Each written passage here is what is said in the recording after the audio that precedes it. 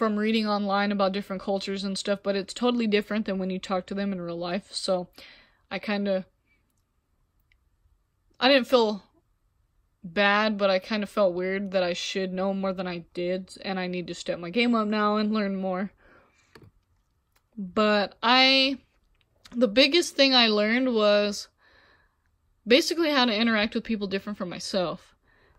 We also, as social workers, always need to look at our clients as people instead of the differences that we have with them. So that really helped me to just kind of get out of my comfort zone and to talk to people that don't have the same beliefs or the same ideas or the same religions and stuff as I do. So that was interesting.